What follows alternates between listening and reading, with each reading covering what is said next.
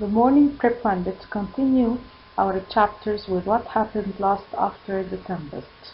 Now Gonzalo was staying with King of Naples, Antonio, and Sebastian in one part of the island with other followers. Gonzalo noticed that King of Naples was dying from grief. Grief means what? Great sadness. And why he was sad? Remember that he saw his own son Ferdinand jumping into the water during the storm or the tempest. King of Naples thought that he lost his son forever. He was very sad, but Gonzalo, the advisor or the counselor, tried to comfort him by telling him that many women lose their husbands daily in the sea. Others wouldn't survive such a storm. King of Naples was in great grief, wouldn't feel any happiness, as he thought that he wouldn't find Ferdinand again. At the same time, he was listening to this conversation and mocking. Mocking means he didn't care about the grief or sadness of King of Naples.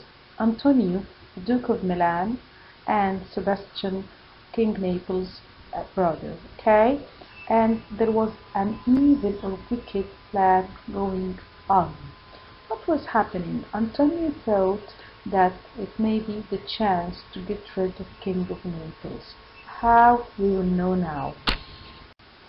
Now Antonio began to tell Sebastian a wicked plan. He began to tell him, Sebastian, it's your chance to be the King of Naples like I came the King of Milan. How? Ferdinand is dead. He is lost. He jumped into the water. We couldn't find him on the island. And the king's daughter was now the queen of another country, of Tunis. And it's a perfect chance to do like me. What I did with Prospero. Remember what Antonio did with Prospero? He betrayed him when he plotted with King of Naples to control Milan and kick him out of the kingdom. Now Sebastian began to think seriously of getting rid of his brother King of Naples. While they were speaking, Errol the Spirit was listening to their plan and made the other people, King of Naples, Gonzalo, and the other followers, fell asleep.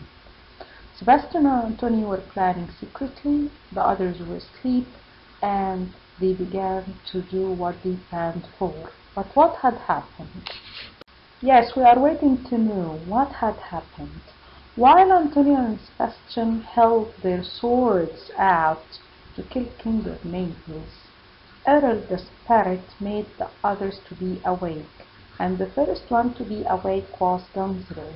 When he saw this scene, he was so surprised and shocked.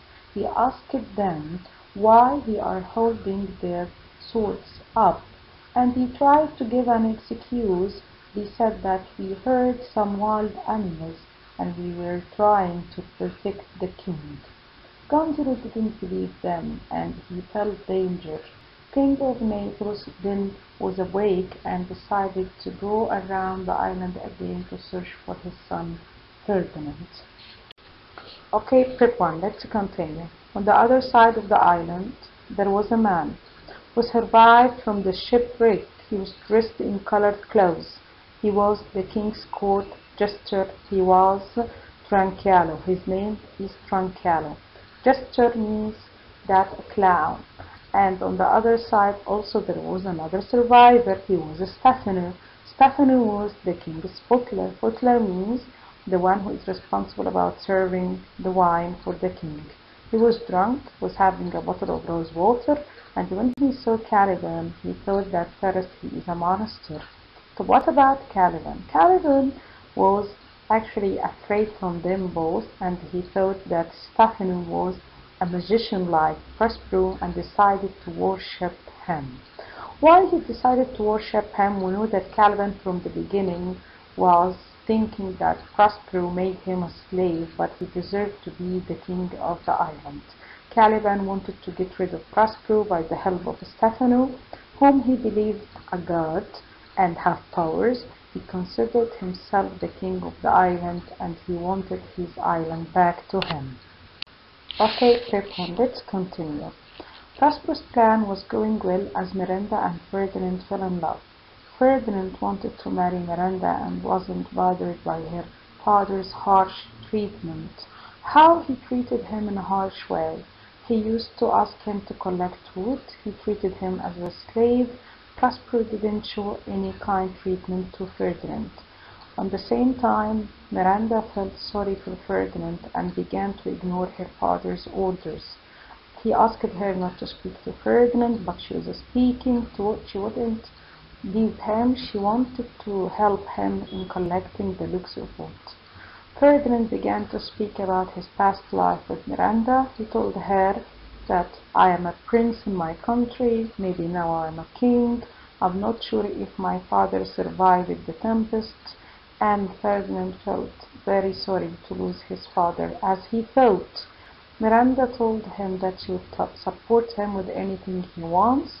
Ferdinand said that he can handle the life of slavery. Slavery means to be a slave as long as she is there. Now Ferdinand and Miranda, they fell in love together, and he asked her to marry him.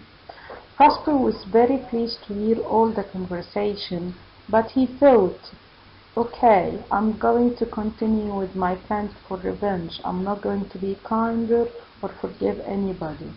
What about Caliban? Caliban was inheriting part from his mother's bad nature, Citrix, and wanted to harm Prospero and Miranda. As you remember before, Prospero treated Caliban badly when he began to try to attack Miranda. Because of that, he kept him away from the house inside the cave. Now, Pepin, what happened next? Caliban, Stefano, and Trinculo moved to a place by the sea on the island. There was a barrel. What was inside the barrel? Rose water or wine. Stefano began to drink, and he gave to Caliban to drink also, and Trinculo. Now, Caliban considered Stefano as his god, and he decided to worship him. Okay? And Trinculo was finding that like a joke, because he knew that Stefano was only butler or the one responsible about the wine. Now Caliban began to tell Stefano about his plan. He told him that I was once the king of the island. I want my island back. You can be the king of the island. Take me as your slave and kill Prospero. When he was telling Stefano his plan, Errol the spirit was listening carefully and began to speak in Trinculo's voice and said to Caliban, liar. Caliban was so angry and said, I'm not a liar. Stefano punished Trinculo for that. Trinculo said, I swear I didn't speak. Okay, but Stefano didn't believe him. After that, Caliban told Stefano, I have a plan. You can go to Prospero's house. He sleeps in the afternoons. You can kill him. He has got a daughter, Miranda. Miranda was so beautiful. Once I asked her to marry me, but she refused. Now you can be the king of the island and marry Miranda and make her the queen. That's the perfect plan. After that, Errol, with her magic, made drums and pipes to make noise all around them. Stefano and Trinculo were amazed and shocked. But Caliban told them not to worry, the island is full of magic. Now, Prep 1, let's go back to the group of King of Naples. King of Naples was still searching for his son Ferdinand, but there was no sign of him. Gonzalo was still trying to comfort him, yet Antonio and Sebastian, the king's brother, were happy. Why they were happy? As King of Naples didn't find his son Ferdinand. Antonio reminded Sebastian of their plan, killing King of Naples, and asked him not to wake him. Suddenly, Errol the spirit appeared with music and shapes like ghosts were flying around. They were white, wearing shining clothes, and carried some huge plates of food and drink. Errol greeted the group and asked them to eat and drink, as they must be tired. What about Prospero? Prospero was watching. He was able to watch all of that, but nobody could see him. Gonzalo, the counselor, said that the island was full of strange things. They were about to eat from the food when Ariel appeared again, but this time she was totally different. She was in a terrifying shape. Her wings were black, not white. She had long, sharp claws and teeth. She landed in the middle of the table and spoke in threatening voice. Now Ariel appeared on the middle of the table and began to speak to King of Naples and his companions. But before she began to speak, they were terrified. They tried to attack her with their swords. She said, "You are fools. My companions and I are the servants of fate. Your weak swords cannot harm one hair of us. You may as well try to stab the sea and wind. They have turned against you because of your ugly crime." She meant here the crime of deceiving Prospero, which I now accuse and remind you of. So, Ariel tried to remind them that past history always follow you whenever and wherever you go, and you have to pay for your own mistakes. Okay, she began to speak to King of Naples. She reminds him that he have lost his son, but this is a punishment. Why a punishment for him? For what he did with Prospero and his daughter Miranda. Now Prospero was listening to all of that, but King of Naples, when he heard that, remembered his plotting with Antonio against Prospero and began to be filled with feelings of guilt and regret, and decided to continue his search for Ferdinand, and others followed. Prospero, after watching all the performance that Ariel did, he was so happy that the King of Naples felt great guilt. But now he asked himself, is it time for revenge or forgiveness? He had been planning for years how to have his revenge from his enemies, but now he thought that forgiveness will be better. He said that forgiveness can be better and easier, and then he found Ferdinand. He brought Ferdinand and told him that he had passed all the tests to prove his love to Miranda, and he blesses their marriage. Ferdinand was so happy and couldn't imagine that Prospero began to treat him in a very different way. Ferdinand promised to be faithful and to give respect to Miranda. Ariel was ordered to bring King of Naples and his group to Prospero's house. Calydon, Stefano, and Troncello were coming nearer to Prospero's house to kill him.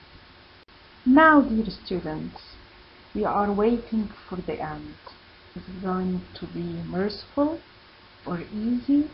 It's going to be harsh and difficult. Now, Ariel made ghosts of white ducks to chase the three of them. They were scared and began to run. Who are the three? Stefano, Troncello, and Calydon. Why they came to Prospero's house? They came to kill him.